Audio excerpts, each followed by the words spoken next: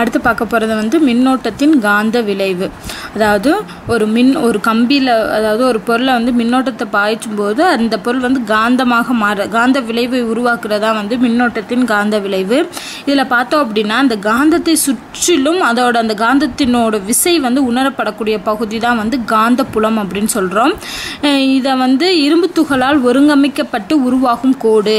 அதாவது அந்த காந்தத்தை சுற்றி நம்ம இரும்பு துகளை தூவிட்டு அந்த காந்தத்தை வச்சு நம்ம நகட்டும் போது என்ன ஆகும் அப்படின்னா அந்த இரும்பு துகள்கள் எல்லாமே வந்து ஒரு விதமான கோடு மாதிரி வந்து உருவாகும் அந்த காந்தத்தை சுற்றிலும். இந்த கோடுகள் வந்து காந்த விசை கோடுகள் அப்படின்னு சொல்கிறோம். இந்த கோடுகள் எப்பயுமே மூடிய வளைகோடுகளாக தான் இருக்கும். அதாவது ஒரு பாயிண்டில் ஆரம்பிச்சிச்சுன்னா இன்னொரு பாயிண்டில் வந்து திருப்பி அதே பாயிண்ட்டுக்கு போகும். அந்த மாதிரி மூடிய வளைகோடுகளாக தான் இருக்கும். அதே மாதிரி ஒன்றை ஒன்று வெட்டி கொள்ளாகுது. ஸோ வெட்டி கொள்ளாமல் மூடிய வளைகோடுகளாக தான் இந்த காந்த விசை கோடுகள் வந்து உருவாகும். ஸோ காந்தப்புலம்ங்கிறது வந்து எண் மதிப்பையும் திசையையும் இருக்கிறதுனால இது ஒரு வெக்டர் அளவு அப்படின்னு சொல்கிறோம். அடுத்து பார்த்திங்கன்னா ஒரு உலோக கடத்தி வழியாக வந்து ஒரு மின்னோட்டம் பாயுது அப்படின்னு வச்சுக்கிட்டோம் அப்படின்னா அந்த மின்னோட்டம் பாயுது இல்லையா, அதை சுற்றி வந்து காந்தப்புலம் வந்து உருவாகும். அப்போது அந்த திசை இருக்கு இல்லையா, மின்னோட்டத்தின் அந்த காந்தப்புலத்தோட திசை வந்து அந்த மின்னோட்டம் எந்த திசையில் பாயுதோ அதை பொறுத்து மாறுபடும். ஓகேவா? கடத்தி ஒன்றில் பாயும் மின்னோட்டம் அதிகரிக்கும் போது, இப்போ நம்ம கொடுக்குறோம் இல்லையா மின்னோட்டம், அதை கொஞ்சம் கொஞ்சமாக அதிகரித்தோம் அப்படின்னா ஒரு புள்ளியில் அதனால் ஏற்படக்கூடிய காந்தப்புலத்தின் அளவும் அதிகரிக்கும். ஏன்னா மின்னோட்டம் கொடுக்கறதுனால தான் காந்தப்புலமே உருவாகுது. அதனால் இந்த மின்னோட்டத்தை நீ அதிகரிச்சுக்கிட்டே போனேன்னா உங்களோட காந்தப்புலத்தோட விசையும் அதிகரித்து கொண்டே போகும். அடுத்து பார்த்தோம் அப்படின்னா வந்து மின்னோட்டம் நேரான கடத்தியில் பாயும் போது, ஒரு மின்னோட்டம் வந்து ஒரு நேரான கடத்தியில் பாயும் போது ஒரு புள்ளியில் உருவாகும் காந்தப்புலம் அதன் தொலைவிற்கு எதிர்த்தகவில் இருக்கும். அதோட தொலைவு எவ்வளோ தொலைவில் அந்த காந்தப்புலம் இருக்குங்கிறதுக்கு வந்து எதிர்த்தகவில் இருக்கும். ஓகேவா? அதாவது மின்னோட்டம் அதிகரித்துச்சு அப்படின்னா காந்தப்புலத்துக்கும் அதுக்கிடையே உள்ள தொலைவு கம்மியாகும். அதைத்தான் சொல்கிறாங்க. அதே இது இப்போ வட்ட வடிவ ஒரு வளையத்தில் வந்து மின்னோட்டத்தை அதை சுற்றி மின்னோட்டத்தை அனுப்பும்போது அந்த காந்தப்புலம் பார்த்திங்கன்னா வட்ட வடிவமாகவும் கம்பியிலிருந்து விலகி செல்ல செல்ல பெரியதாகவும் மையத்தில் நேர்கோடாகவும் அமையும். இதுதான் வந்து அந்த வளைவான கம்பிச்சுருள்னு வச்சுக்கிடுவோம். ஓகேவா? இதில் வந்து மின்னோட்டத்தை அனுப்புகிறோம். இந்த கம்பிச்சுருளில் மின்னோட்டம் பாயும்போது இதில் ஏற்படக்கூடிய காந்தப்புலம் வந்து எப்படி உருவாகும்னா இந்த இருக்கு இல்லையா, ஃபஸ்ட்டு இந்த முனையில் வந்து ரவுண்டாக சின்ன ரவுண்டு இருக்கும். காந்தப்புலம் வந்து அந்த மாதிரி தான் வட்ட வடிவமாக தான் உருவாகும். அதுக்கடுத்து இருக்கிறது வந்து பெரிய ரவுண்டு, அதுக்கடுத்து அதுக்கப்புறம் பார்த்திங்கன்னா பெரிய ரவுண்டு, இந்த மாதிரி போயிட்டு மையத்தில் வரும்போது அந்த காந்தப்புலம் நேர்கோடாக இருக்கும். ஸோ இங்கேயும் பார்த்திங்கன்னா வட்ட வடிவமாக இருக்கும், ஆனால் மையத்தில் வரும்போது நேர்கோடாக இருக்கும். இதுதான் வந்து வட்ட வடிவ கம்பியில் வளையத்தில் வந்து மின்னோட்டம் பாயும் போது ஏற்படக்கூடிய காந்தப்புலம். ஓகேவா? இந்த காந்தப்புலம் எப்பவுமே வந்து மின்னோட்ட வலிமைக்கு நேர்த்தகவில் இருக்கும். அதான் முன்னாடியே சொன்னோம், மின்னோட்டத்தை அதிகரித்தோம் அப்படின்னா வந்து காந்தப்புலமும் அதிகரிக்கும் அப்படின்னு. அப்புறம் எண் சுற்று கொண்ட கம்பிச்சுருளில் காந்தப்புலம் ஒரு சுற்றினால் ஏற்படும் காந்தப்புலத்தை போல் எண் மடங்கு வலிமை. ஸோ இப்போ இந்த பார்த்தோம் இல்லையா, கம்பிச்சுருள் கடத்தியில் நம்ம மின்னோட்டத்தை அனுப்புகிறோம்னு சொல்லி பார்த்தோம் இல்லையா, அந்த கம்பிச்சுருளில் வந்து எண் சுற்றுகள் சுற்றப்பட்டு இருந்துச்சு அப்படின்னா அதில் ஏற்படக்கூடிய அந்த காந்தப்புலம் வந்து ஒரு சுற்றினால் ஏற்படும் காந்தப்புலத்தை போல் எண் மடங்கு வலிமை. ஏன்னா எண் சுற்றுகள் சுற்றப்பட்டிருக்கிறதுனால எண் மடங்கு வலிமை வந்து கிடைக்கும் அப்படின்னு சொல்கிறோம். ஃப்ளெமிங் இடக்கை விதி வலக்கை விதின்னு 2 விதி இருக்குது. இந்த ஃப்ளெமிங் இடக்கை விதி வந்து எதுக்கு பயன்படுது, எதோட திசையை அறிய பயன்படுதுன்னா, ஒரு கடத்தியில் மின்னோட்டம் பாயும் போது அங்கே காந்தப்புலம் ஏற்படும். அப்போ பாயக்கூடிய மின்னோட்டமும் காந்தப்புலமும் ஒன்றுக்கொன்று செங்குத்தாக அமைகிறப்ப கடத்தியின் மீது செயல்படக்கூடிய விசையானது, சரியா, அதில் ஏற்படக்கூடிய விசையானது இந்த 2க்கும் செங்குத்து திசையில் தான் செயல்படும். ஓகேவா? அப்படி செயல்படும் போது அதோட திசையை அறியறதுக்கு, அந்த விசையின் திசையை அறியறதுக்கு தான் இந்த விதி வந்து பயன்படுது. ஓகேவா? அதாவது மின்னோட்டம் ஒரு கடத்தில பாயக்கூடிய மின்னோட்டத்தையும் அதனால் ஏற்படக்கூடிய காந்தப்புலமும் ஒன்றுக்கொன்று செங்குத்தாக அமையும் போது அந்த கடத்தி மீது செயல்படக்கூடிய விசையும் அந்த 2க்கும் செங்குத்து திசையில தான் ஏற்படும். அப்போ இந்த விசையோட திசையை அறியறதுக்கு தான் இந்த ஃப்ளெமிங் இடக்கை விதி பயன்படுது. அதாவது இடக்கை விதியில் பார்த்தோம்னா இடது கையை இந்த மாதிரி வைக்கும்போது, அதாவது இப்படி வைக்கும்போது, ஓகேவா, இது சென்டரு, இது வந்து இந்த சைடு, இது வந்து என்ன பார்த்துருக்கு, அந்த மாதிரி வைக்கும்போது இதுதான் கையை ஞாபகம் வச்சுக்கோங்க. ஸோ பெருவிரல் இது வந்து சுட்டு விரல், அதாவது இந்த விரல் சுட்டு விரல், அடுத்து வந்து இது நடுவிரல். ஓகேவா? இந்த மாதிரி அமையும். அப்போ இடக்கையில் பெருவிரல் சுற்றுவிரல் நடுவிரல் ஒன்றுக்கொன்று செங்குத்தாக வைக்கவும். ஓகேவா? மூணுமே வந்து 90 டிகிரியில் இருக்கணும். அந்த மாதிரி வச்சுட்டோம் அப்படின்னா இந்த சுற்றுவிரல் ஃபஸ்ட்டு வந்து இந்த நடுவிரல் வந்து மின்னோட்டம் பாயக்கூடிய திசை, அதாவது இந்த திசையில் வந்து மின்னோட்டம் பாய்ஞ்சிச்சு அப்படின்னா காந்தப்புலம் வந்து இந்த திசையில் உருவாகும். ஸோ காந்தப்புலத்தின் திசை இங்கே இருக்கும். அப்போது அதனால் ஏற்படக்கூடிய அந்த இயக்க விசைன்னு பார்த்தோம்லையே, அந்த விசையோட திசை என்ன இருக்குன்னா பெருவிரல் எந்த சைடு நோக்கி இருக்கோ அது சைடு இருக்கும் அப்படின்னு சொல்கிறாங்க. அப்போது நடுவிரல் வந்து மின்னோட்டத்தின் திசையையும் காந்தப்புலம் வந்து சுற்றுவிரல் திசையும் குறிக்கும்போது பெருவிரல் வந்து இயக்க விசையின் திசையை குறிக்கும். ஸோ இதுதான் வந்து ஃப்ளெமிங் இடக்கை விதி. அடுத்து பார்க்க போகிறது மின் மோட்டார் முன்னாடியே பார்த்துருக்கோம். மின் மோட்டார் எதுக்கு யூஸ் ஆகுது அப்படின்னா மின்னாற்றலை எந்திர ஆற்றலாக மாற்றதுக்கு யூஸ் பண்ணுறோம். இதில் பார்த்தீங்க அப்படின்னா ஒரு திசை மாற்றி அப்படிங்கிற கருவி வந்து பயன்படுது. இது எதுக்குன்னா மின்னோட்டத்தின் திசையை மாற்றும் கருவி தான் வந்து இந்த திசை மாற்றிங்கிற கருவி. இந்த வணிக நோக்கில், அதாவது நம்ம விற்கிறாங்க இல்லையா, அந்த மாதிரி மின் மோட்டார்களில் பார்த்தீங்கன்னா என்னென்ன மாதிரியானலாம் இருக்குன்னா நிலை காந்தத்துக்கு பதிலாக மின்காந்தம் யூஸ் பண்ணியிருப்பாங்க இந்த மின் மோட்டார்களில்.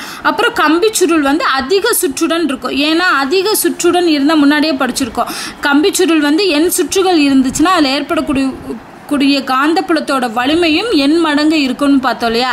அந்த காந்தப்புலத்தோட வலிமை அதிகமாக இருக்கிறதுக்கு கம்பிச்சுருள் வந்து அதிக சுற்றோடு சுற்றப்பட்டிருக்கும். அப்புறம் பார்த்தீங்கன்னா தேனிரும்பு உள்ளகத்தின் மீது சுருள் சுற்றப்பட்டிருக்கும். தேனிரும்பு மேலேயும் சுருள்கள் சுற்றப்பட்டிருக்கும். ஸோ இந்த மாதிரி தான் வந்து வணிக நோக்கிலான மின் மோட்டார்களில் அமைப்பு இருக்கும். இந்த கம்பி சுருளால் சுற்றப்பட்டுள்ள அந்த தேனிரும்பு உள்ளகம் சுருள் இது வந்து மின் மோட்டாரின் திறனை அதிகரிக்க பயன்படுது. ஸோ மின் மோட்டாரின் திறனை அதிகரிக்க பயன்படுவது என்னன்னா இந்த சுருளும் ஆர்மேச்சர்னு சொல்லுவாங்க, அதுவும் இந்த தேனிரும்பு உள்ளகமும் தான் வந்து திறனை அதிகரிக்குது. ஸோ இதுதான் வந்து மின் மோட்டரை பற்றி தெரிஞ்சுக்க வேண்டியது. அடுத்து பார்க்க போகிறது மின்காந்த தூண்டல். ஸோ மின்காந்த தூண்டலை முதல்ல சொன்னவர் யார் அப்படின்னா ஃபாரடே. இவர் வந்து 1831 பார்த்தீங்க அப்படின்னா ஒரு ஆராய்ச்சி நடக்கிறாரு. அதில் என்ன சொல்கிறேன்னா கம்பிச்சுருளோடு தொடர்புடைய காந்த பாயம் மாறும்போது அதில் மின்னியக்கு திசை தூண்டப்படும் என கண்டறிந்தார். ஸோ கம்பி சுருளோட தொடர்புடைய அந்த காந்த பாயம் மின்னோட்டம் மூலமாக உருவாக்கக்கூடிய அந்த காந்த பாயம் வந்து மாறுச்சு அப்படின்னா அதில் ஒரு மின்னியக்கு திசை வந்து தூண்டப்படும் அப்படிங்கிறத வந்து கண்டுபிடிச்சார். இதுதான் வந்து மின்காந்த தூண்டல். அந்த மின்னியக்க விசைங்கிறது வந்து தூண்டும் மின்னியக்க விசை. இந்த நிகழ்வுக்கு பேர் தான் மின்காந்த தூண்டல் அப்படின்னு கண்டுபிடிச்சாரு. இந்த தூண்டும் மின்னியக்க விசை வந்து கடத்தில ஒரு மின்னோட்டத்தை உருவாக்கும். இந்த தூண்டுற மின்னியக்கு விசையினால் ஒரு மின்னோட்டம் உருவாச்சு அப்படின்னா அந்த மின்னோட்டம் வந்து தூண்டும் மின்னோட்டம் அப்படின்னு கண்டுபிடிச்சிருக்காரு. இந்த தூண்டும் மின்னோட்டத்தோட திசையை கண்டுபிடிக்கிறதா வந்து இந்த வழக்கை விதியில் பார்த்தோம் அப்படின்னா வந்து சுற்றுவிரல் நடுவிரல் பெருவிரல் ஒன்றை நேர்குத்தாக வைக்கும்போது ஒன்றுக்கு ஒன்று நேர்குத்தாக வச்சோம் அப்படின்னா நம்மளோட சுற்றுவிரல் வந்து காந்தப்புலத்தின் திசையையும் பெருவிரல் வந்து கடத்தி இயங்கும் திசையையும் குறித்தால் நடுவிரல் தூண்டும் மின்னோட்டத்தின் திசையை குறிக்கும். ஸோ அது வேற மாதிரி வரும், இது வேற மாதிரி வரும். ஸோ அது ஞாபகம் வச்சுக்கோங்க. ஆனால் இதில் ரெண்டில் பார்த்தோம் அப்படின்னா வந்து சுற்றுவிரல் வந்து காந்தப்புலத்தின் திசையை தான் குறிக்குது. இங்கே வந்து நடுவிரல் வந்து நம்ம அனுப்பும் மின்னோட்டத்தை கடத்தில பாயும் மின்னோட்டத்தை குறிக்கும். இங்கே வந்து தூண்டப்படக்கூடிய மின்னோட்டத்தின் திசையை குறிக்கும். பெருவிரல் வந்து அங்கே உருவாகக்கூடிய இயக்க விசையை குறிக்கும். இங்கே வந்து என்னென்னா கடத்தியில் இயங்கும் திசையை குறிக்கும், கடத்தி இயங்கக்கூடிய திசையை குறிக்கும். அவ்வளோதான் வித்தியாசம். ஸோ இது வந்து ஃப்ளெமிங் வழக்கை விதி. இந்த விதி எதுக்கு பயன்படுதுன்னா தூண்டும் மின்னோட்டத்தின் திசையை கண்டறிய. அடுத்து மின் இயற்றி அப்படிங்கிறது என்னன்னா எந்திர ஆற்றலை மின்னாற்றலாக. ஸோ மின் மோட்டாருங்கிறது மின்னாற்றலை எந்திர ஆற்றலாக மாட்டுச்சு. இந்த மின் இயற்றிங்கிறது வந்து எந்திர ஆற்றலை மின்னாற்றலாக மாட்டுது. இது எந்த தத்துவத்தின்படி அமைஞ்சிருக்கு அப்படின்னா மின்காந்த தூண்டல் அப்படிங்கிற தத்துவத்தின்படி அமைஞ்சிருக்கு. நம்ம வீடு தொழிற்சாலைகளை மின்சாரம் உருவாக்குறதுக்காக இந்த மின் இயற்றி வந்து யூஸ் பண்ணுறாங்க. அதாவது ஒரு குறிப்பிட்ட கால இடைவெளியில் சீராக அதன் திசையை மாற்றிக்கொள்ளும் மின்னோட்டம். ஸோ மின்னோட்டத்தோட திசை திசையை வந்து ஒரு குறிப்பிட்ட கால இடைவெளியில் சீராக மாற்றிக்கிச்சு, அது வந்து மாறுதிசை மின்னோட்டம்னா. சரியா? இந்த இவ்வகையான மின்னியற்றி, இந்த மாறுதிசை மின்னோட்டத்தை யூஸ் பண்ணக்கூடிய மின்னியற்றி எல்லாமே மாறுதிசை மின்னோட்ட மின்னியற்றி அப்படின்னு அழைக்கப்படுது. இந்த மாறுதிசை மின்னோட்டம் பார்த்தீங்கன்னா அதிக திறன் இழப்பு இல்லாமல் நீண்ட தொலைவிற்கு மின்திறன் அனுப்ப ஏற்றது. அதனால தான் வந்து வீடு, தொழிற்சாலைகள் எல்லாத்துலேயும் மின்சாரத்தை அனுப்புறதுக்கு இந்த மின்னியற்றியை பயன்படுத்துகிறாங்க. ஸோ இதோட பார்த்தீங்கன்னா மின்னோட்டத்தின் காந்த விளைவு முடிஞ்சிருச்சு. அடுத்து பார்த்தோம்னா ஒளியியல். ஏற்கனவே நம்ம ஒளியியலை பற்றி பேசிக்ஸ் வந்து முன்னாடி இருக்க வகுப்புகளில் படிச்சிருக்கோம். இது இன்னும் கொஞ்சம் எக்ஸ்ட்ரா படிக்க போகிறோம். இதில் வந்து பார்த்திங்கன்னா குழியாடி, குவியாடி, அந்த 2 வகையான கோள ஆடிகளை பற்றி தான் படிக்க போதும். இந்த படத்தில் பார்த்தோம் அப்படின்னா வந்து ஃபஸ்ட்டு இருக்கிறது வந்து குழியாடி, இது வந்து குவியாடி. ஓகேவா? இந்த குழியாடியில் அதாவது எப்பயுமே இந்த 2 ஆடிகள் எதுக்குன்னா ஒரு எதிரொலிப்புக்காக தான் இந்த ஆடிகள் வந்து உருவாக்கப்படுது. அதாவது எதிரொலிப்பு தளமாக வந்து இந்த ஆடிகள் செயல்படுது. இதில் பார்த்தோம் அப்படின்னா நம்ம ஒளிக்கற்றைகளை அனுப்புகிறோம். ஒளிக்கற்றைகளை அனுப்பும்போது இந்த ஆடியில் ஃபஸ்ட்டு குழியாடியில் பட்டு என்னாகும், எதிரொலிக்கும். ஸோ எதிரொலிச்சு பார்த்தீங்க அப்படின்னா இந்த ஒரு பாயிண்டில் வந்து எல்லா எதிரொலிக்கப்படக்கூடிய கற்றைகளும் வந்து ஜாயிண்ட் ஆகும். அந்த பாயிண்ட் தான் வந்து எஃப். ஓகேவா? எஃப். அடுத்து பார்த்தோம் அப்படின்னா இந்த லென்ஸோட மைய பகுதி வந்து பி. ஓகேவா? அடுத்து வந்து இந்த லென்ஸோட மேலே இருக்கக்கூடிய பகுதி டி, கீழே இருக்கக்கூடிய பகுதி என். சாரி, டிங்கில் மேலே இருக்க பகுதி வந்து எம், கீழே இருக்க பகுதி என்ன. இந்த டிங்கிறது என்னன்னா நமக்கு பட்டு ஒரு ஒளிக்கதிர் பட்டு எதிரொலிக்கும் போது படுகோணம், விலகு கோணம் கண்டுபிடிக்கிறோம் இல்லையா, அந்த பாயிண்ட்டு தான் வந்து அந்த டிங்கிறது. ஸோ இது பிங்கிறது பார்த்தீங்கன்னா ஆடி மையம். ஸோ ஆடியோட மையம் தான் வந்து பி. அடுத்து வந்து ஆறுங்கிறது ஆடியின் வளைவு ஆரம். இங்கே கேபிட்டல் ஆர் அப்படிங்கிறது எதுக்கு யூஸ் பண்ணுறோம்னா இந்த ஆடியோட வளைவு ஆரத்தை வந்து குறிக்குது. சிங்கிறது என்னென்னா ஆடியின் வளைவு மையம். ஓகேவா? ஆடியோட வளைவு மையம் தான் இந்த சிங்கிற பாயிண்ட்டு. இது ஆடிங்கிறது என்ன, இந்த குவியாடியோ குழியாடியோ இது ரெண்டும் வந்து கோலக ஆடி தான். இது அப்படி ஒரு ரவுண்டாக போட்டோம் அப்படின்னா வந்து இது வந்து ரவுண்டு உருவாக்கும். ஸோ அந்த ரவுண்டோட மையம் தான் வந்து அந்த சி. ஸோ ஆடியின் வளைவு மையம். அடுத்து பார்த்தோம் அப்படின்னா எஃப்ங்கிறது முதன்மை குவியம். முதன்மை குவியம்னா என்ன அர்த்தம், இது பட்டு எதிரொலிச்சு எந்த பாயிண்டில் வந்து குவியுது அப்படிங்கிறத பார்க்குறோம். ஸோ முதன்மை குவியம்.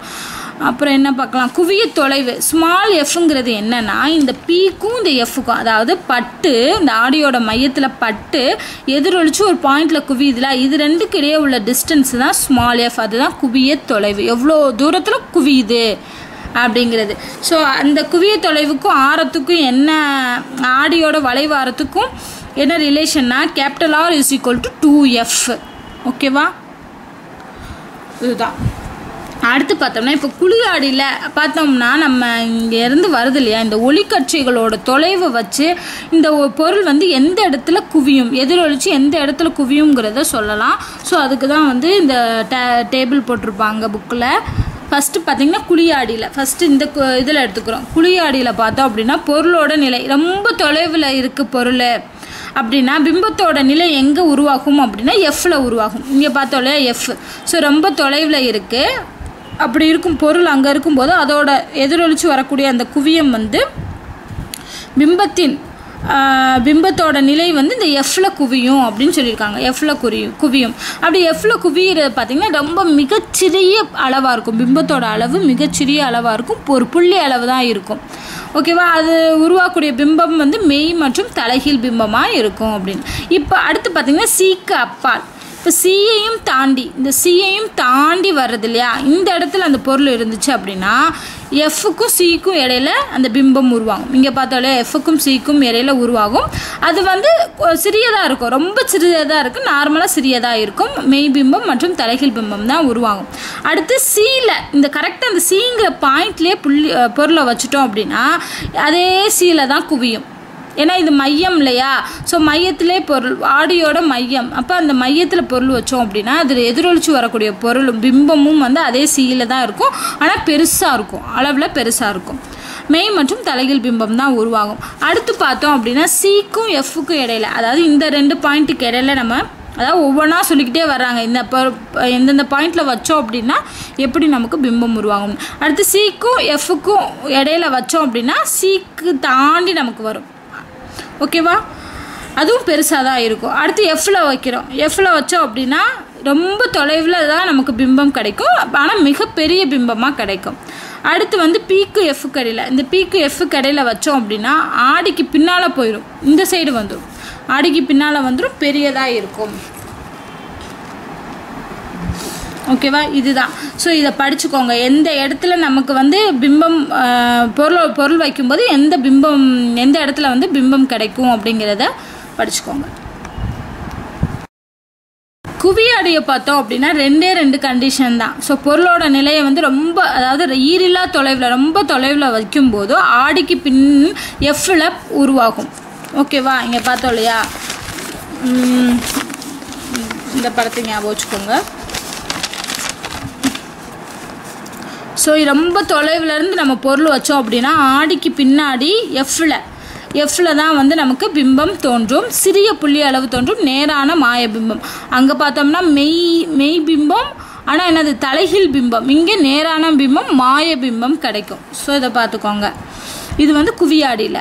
அடுத்து பார்த்தீங்கன்னா ஈரில்லா தொலைவு மற்றும் ஆடி மையத்துக்கு இடையில், ஈரில்லா தொலைவுக்கும் ஆடி மையத்துக்கும் இடையில வச்சோம் அப்படின்னா பீக்கும் எஃப்க்கும் இடையில தோன்றும், பீக்கும் எஃப்க்கும் இடையில தோன்றும். ஸோ இதுதான் ஆடி மையத்துக்கும் ஈரில்லா தொலைவுக்கும் இடையில பொருளை வைக்கும்போது நமக்கு எங்கே கிடைக்குது, பீக்கும் எஃப்க்கும் இடையில கிடைக்குது, சிறியதாக கிடைக்கும். ஸோ குவியாடியை பொறுத்தளவுக்கு 2 கண்டிஷன் தான். அடுத்து பார்த்தோம்னா ஆடி சமன்பாடு எப்படி கண்டுபிடிக்கிறாங்கன்னா 1/f = 1/u + 1/v. எஃப் நமக்கு தெரியும், குவிய தொலைவு, எவ்வளோ தூரத்தில் அது குவியுதுங்கிறது தான் அந்த பார்த்தோம்ல எஃப், குவிய தொலைவு. யூங்கிறது பொருளோட தொலைவு, பொருள் எந்த அளவு தொலைவில் வச்சுருக்கோம். அடுத்து விங்கிறது பிம்பத்தோட தொலைவு, அதுதான் வி. ஸோ இதை வச்சு தான் நம்ம என்ன பண்ண முடியும், ஆடி சமன்பாடை உருவாக்க முடியும். So 1/f = 1/u + 1/v. அடுத்து பார்க்க போகிறது ஒளி விலகல் எப்படி ஏற்படுது அப்படின்னா, ஒளி விலகலுக்கு நல்ல ஒரு எக்ஸாம்பிள் நம்ம ஏற்கனவே பார்த்துருக்கோம். ஒரு பக்கெட்டில் ஒரு குச்சியோ எதையோ உள்ளே நம்ம நிப்பாட்டும் போது அது கொஞ்சம் வளைஞ்ச மாதிரி தெரியும், அதுதான். அப்போது ஒளியானது காற்றுங்கிற ஒரு ஊடகத்துலேருந்து தண்ணிங்கிற ஒரு ஊடகத்துக்கு போகும்போது அதோட திசையோ மாறுது, அதுதான். அப்போது ஒளி வந்து ஒரு ஊடகத்திலேருந்து மற்றொரு ஊடகத்திற்கு செல்லும்போது நமக்கு திசை மாறக்கூடிய நிகழ்வு தான் ஒளி விலகல். இந்த ஒளி விலகலில் வச்சு ஒரு விதி வந்து உருவாக்கியிருக்காங்க. என்ன அப்படின்னா வந்து ஏற்கனவே பார்த்ததான், படுகதிர், விலகதிர், படும் புள்ளி, இந்த எல்லாமே வந்து ஒரே செங்குத்து கோட்டில் அமையணும், ஒரே தளத்தில் அமையணும். ஓகேவா, அதாவது படுகதிர், விலகு கதிர், படுப்புள்ளியில் அவ்விரு ஊடகங்கள் சந்திக்கும் பரப்பிற்கு வரையப்பட்டுள்ள செங்குத்து கோடு, இந்த 3மே வந்து ஒரே தளத்தில் அமையணும். அப்புறம் வந்து படுகோணத்தின் சைன் மதிப்பிற்கும் விலகு கோணத்தின் சைன் மதிப்பிற்கும் உள்ள தகவு வந்து ஒரு மாறிலியாக இருக்கும். இது வந்து ஸ்னெல் விதி. அதாவது sin I / sin r, ஐங்கிறது படுகோணம், ஆறுங்கிறது விலகு கோணம், எதிரொலிப்பு கோணம். இது ரெண்டுக்கும் உள்ள தகவுனா டிவைட் பண்ணணும். தகவுங்கிறது ஒரு மாறிலி, ஒரு கான்ஸ்டன்ட் வேல்யூவாக இருக்குங்கிறது வந்து ஸ்னெல் விதி. ஸோ இந்த ரெண்டுமே வந்து ஒளி விலகல் விதி அப்படின்னு சொல்கிறோம். 2 கண்டிஷன் இருக்கணும். அடுத்து பார்க்கக்கூடியது வந்து ஒளி விலகல் எண். நம்ம இங்கே பார்த்தோம் இல்லையா, மாறிலின்னு sin I / sin r = மாறிலின்னு. இந்த மாறிலியினோட மதிப்பு வந்து முதல் ஊடகத்தை சார்ந்த இரண்டாவது ஊடகத்தின் ஒளி விலகல் எண். ஓகேவா, இந்த மாறிலியோட மதிப்பை நம்ம கண்டுபிடிக்கணும் அப்படின்னா இந்த 2 ஊடகம் வச்சுருக்கோம் இல்லையா, ஏன்னா ஒளி விலகல் வந்து ஒரு ஊடகத்துலேருந்து மற்றொரு ஊடகத்திற்கு செல்லும்னு. அப்போ அந்த முதல் ஊடகத்தை சார்ந்த இரண்டாவது ஊடகத்தோட ஒளி விலகல் எண் அப்படிங்கிறது வந்து μ = sin I / sin r. அப்போ அந்த மாறிலிங்கிறது தான் வந்து அந்த மியூ, அதாவது ஒளி விலகல் எண். sin I வந்து என்னென்னா காற்றில் ஒளியோட திசைவேகம் / ஊடகத்தில் ஒளியின் திசைவேகம், இதுதான் வந்து ஒளி விலகல் எண். அடுத்து நம்ம பார்த்துருக்கோம் இல்லையா, இந்த குவி லென்ஸு, குழி லென்ஸுன்னு 2 வகையான லென்ஸ் இருக்குது. அந்த லென்ஸை பற்றி தான் பார்க்க போகிறோம். லென்ஸுங்கிறது என்னென்னா ஒளி ஊடுருவக்கூடிய ஒரு ஊடகம் தான் லென்ஸு. இல்லை 2 வகையான லென்ஸ் யூஸ் பண்ணுறோம், குவி லென்ஸ், குழி லென்ஸ் அப்படின்னு. குவி லென்ஸுங்கிறது என்னென்னா ஒளியை வந்து குவிய செய்யும், அதுக்கு பேருக்கு ஏற்ற மாதிரி குவிய செய்யும். குழி லென்ஸுங்கிறது விரிவடைய செய்யும். ஓகேவா, அடுத்து பார்க்க போகிறது லென்ஸ் சமன்பாடு. லென்ஸ் சமன்பாடு வந்து டிஃப்ரென்ஸாக இருக்கும். இங்கே பார்த்தோம்ல, ஆடி சமன்பாடு வந்து ப்ளஸில் வரும், ஆனால் லென்ஸ் சமன்பாடு மைனஸில் வரும். 1/f = 1/v - 1/u. அதே தான், எஃப்ங்கிறது குவிய தொலைவு, விங்கிறது பிம்பத்தின் தொலைவு, யூங்கிறது பொருளின் தொலைவு. ஸோ பார்த்துக்கோங்க, 1/v - 1/u.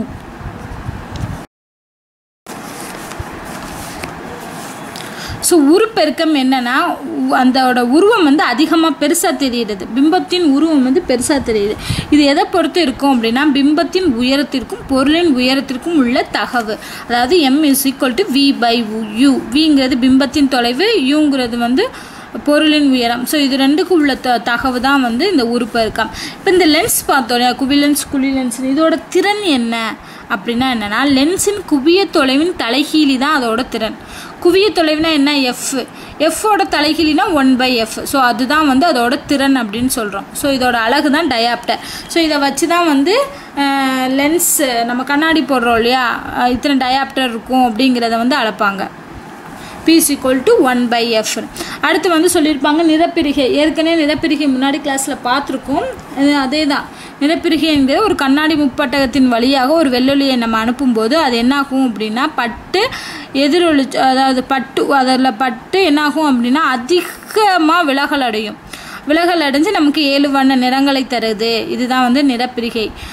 அதில் பார்த்தீங்கன்னா வந்து வயலட் வந்து கீழே இருக்கும், மேலே வந்து ரெட் இருக்கும். ஸோ வயலட்டுங்கிறது வந்து அதிகமாக விலகல் அடையக்கூடிய நிறம் அப்படின்னு. ஸோ இதுதான் வந்து நிறப்பிரிகைன்னு முன்னாடி பார்த்துருக்கோம், ஜஸ்ட் பார்த்துக்கோங்க. அடுத்து பார்த்தோன்னா இந்த கண்ணில் ஏற்படக்கூடிய நோய்கள் குறைபாடு என்ன அப்படின்னா கிட்ட பார்வை, தூர பார்வை. மெயினாக அதுதான் ரெண்டு குறைபாடு.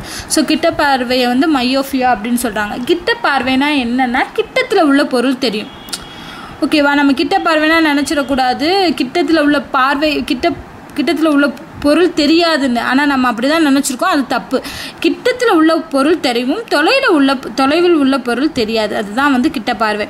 இதில் என்ன குறைபாடு ஏற்படும் அப்படின்னா வந்து இந்த சேமை புள்ளி முடிவிலுக்கு முன்பாக இருக்கும். அதாவது இப்போ நம்ம தொலைவில் இருக்கக்கூடிய ஒரு பொருளை நம்ம பார்க்குறோம்னா அதோட பிம்பம் வந்து விழித்திரையில் பட்டாதான் நம்மளால் அதை வந்து கரெக்டாக பார்க்க முடியும்.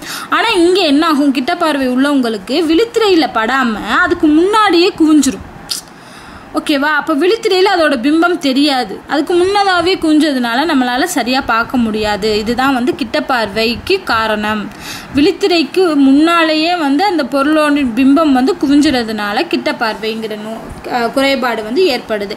இந்த குறைபாடு ஏற்படுற காரணம் எதனால் அப்படின்னா விழிலென்ஸின் அதிகப்படியான வளைவு. அந்த கண்ணில் இருக்கக்கூடிய அந்த விழிலென்ஸ் வந்து ரொம்ப அதிகமாக வளைஞ்சிருக்குண்டா இந்த மாதிரி பிரச்சனை வரும். இல்லைனா விழிக்கோளம் நீண்டு இருக்கிறது. ஸோ இது ரெண்டுனால தான் வந்து இந்த கிட்ட பார்வை உருவாகும் அப்படின்னு சொல்கிறாங்க. இது சரி செய்கிறதுக்கு நம்ம என்ன லென்ஸ் யூஸ் பண்ணோம் அப்படின்னா குழி லென்ஸ் யூஸ் பண்ணுறோம். ஓகேவா, இதுக்கு ஒரு ஷார்ட்கட் என்னென்னா கிட்ட குழி தோண்டி எட்ட குவி அப்படின்னு சொல்லி கொடுத்துருப்பாங்க ஸ்கூலில். ஸோ கிட்ட அப்படின்னா குழி லென்ஸ், கிட்ட குழி தோண்டி எட்ட குவி அப்படின்னு சொல்லுவாங்க. எட்டனா தூரப்பாறைக்கு குவி லென்ஸ். ஸோ கிட்ட குழி எட்ட குவி, கிட்ட குழியை தோண்டிட்டு அந்த மண்ணெல்லாம் வந்து எட்ட தொலைவில் வந்து குவிக்கணும் அப்படின்னு. ஸோ கிட்ட பார்வைக்கு குழி லென்ஸ் வந்து யூஸ் பண்ணுறோம். அடுத்து பார்க்க போகிறது தூரப்பார்வைங்கிறது ஹைப்பர் மெட்ரோஃபியா அப்படின்னு சொல்லுவாங்க. அதாவது என்ன அர்த்தம்னா தொலைவில் இருக்க பொருள் தெரியும் ஆனால் கிட்டத்தில் இருக்க பொருள் தெரியாது. ஸோ அதுதான் வந்து இந்த தூரப்பார்வைங்கிறது. அப்போனா என்ன அர்த்தம்னா விழி லென்ஸில் குவியாமல், அதாவது அந்த விழித்திரையில் குவியாமல் பிம்பம் விழித்திரைக்கு பின்னாடி போய் குவிஞ்சிருது. அதனால என்ன ஆகுதுன்னா கிட்டத்தில் உள்ள பொருளாக வந்து தெரிய மாட்டேங்குது. ஸோ இதுக்கு காரணம் என்னென்னா அந்த விழிலென்ஸோட குவி தொலைவு வந்து நீண்டு இருந்துச்சுன்னா இந்த மாதிரி ஏற்படும். அதே மாதிரி விழிக்கோளம் வந்து ரொம்ப சிறுசாக இருக்கனாலையும் இந்த பிரச்சனை ஏற்படும். இதுக்கு சரி செய்கிறதுக்கு வந்து குவிலென்ஸை பயன்படுத்தணும். அடுத்து பார்க்க போகிறது ப்ரெஸ் பயோபியா அப்படிங்கிற ஒரு குறைபாடு. அதாவது இது வந்து இந்த மாதிரி ப்ரெஸ் பயோபியா குறைபாடு பார்த்திங்கன்னா வயதானவர்களுக்கு தான் வந்து ஏற்படும்.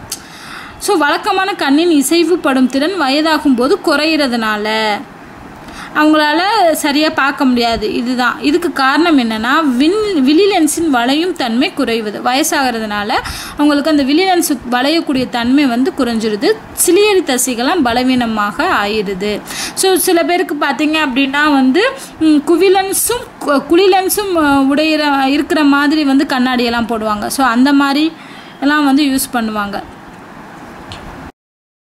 அடுத்து வந்து பார்த்தோம் அப்படின்னா வந்து ஹெப்பிள் வான் தொலைநோக்கி அப்படிங்கிறத பற்றி சொல்லியிருப்பாங்க. இந்த ஹெப்பிள் வான் தொலைநோக்கி என்னென்னா 1990 ஏப்ரலில் பார்த்திங்கன்னா விண்கலம் மூலம் அதோட சுற்றுப்பாதையில் நிலைநிறுத்தப்பட்டது. இந்த தொலைநோக்கியை வந்து விண்ணில் செலுத்தியிருக்காங்க. இது எதுக்கு அப்படின்னா, இந்த தொலைநோக்கி எதுக்கு அப்படின்னா வந்து வானியல் ஆராய்ச்சி செய்கிறதுக்காக ஒரு சிறந்த கருவியாக வந்து உருவாக்கியிருக்காங்க. இந்த ஹெப்பிள் வான் இதை வந்து உருவாக்குறவர் பேர் தான் ஹெப்பிள். அதை வச்சு இவருக்கு வந்து ஹெப்பிள் வான் தொலைநோக்கி அப்படிங்கிற பேர் வச்சுட்டாங்க அந்த கருவிக்கு. இது யார் ஏவுனாங்க அப்படின்னா நாசா விண்வெளி மையத்தால் தான் இந்த தொலைநோக்கி வந்து ஏவப்பட்டுச்சு. இது வந்து புவியின் வளிமண்டலத்திற்கு வெளியே சுற்றி வருவதால் பின்புலத்தில் ஒளியற்ற மிக துல்லியமான படங்களை அளிக்கும். ஸோ இந்த தொலைநோக்கி பார்த்தீங்கன்னா புவியோட வளிமண்டலத்துக்கு வெளியே இருக்கிறதுனால, வெளியே தான் இது சுற்றி வருது. அதனால் அந்த இடத்துல உள்ள ஒளி இல்லாத பின்புலத்தில் கூட மிக துல்லியமான படங்களை வந்து நமக்கு அளிக்குது அப்படின்னு சொல்கிறாங்க. இது அனுப்பிய படங்கள் வந்து அண்டத்தில் நீண்ட தொலைவில் உள்ள பொருட்கள் பற்றி அறிய உதவுகிறது. அப்புறம் இந்த படத்தில் இந்த படத்தை வந்து எப்படி சொல்லுவாங்கன்னா ஆழ்புல படம், மீள் ஆழ்புல படம் அப்படின்னு சொல்லுவாங்க. இது வந்து விண்மீன் திரள்கள் பில்லியன் கணக்கான ஒளியாண்டுகள் தொலைவில் இருப்பதை வெளிப்படுத்துகிறது. இந்த படங்கள் ஆழ்புல படமும் மீள் ஆழ்புல படமும்.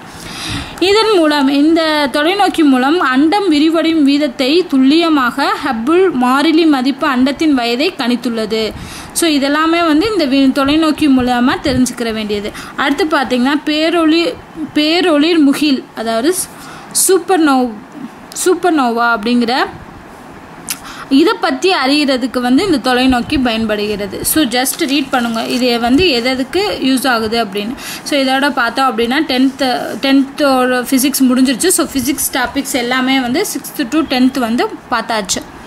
ஸோ அடுத்து வேறு டாபிக் பார்க்கலாம். தேங்க்யூ.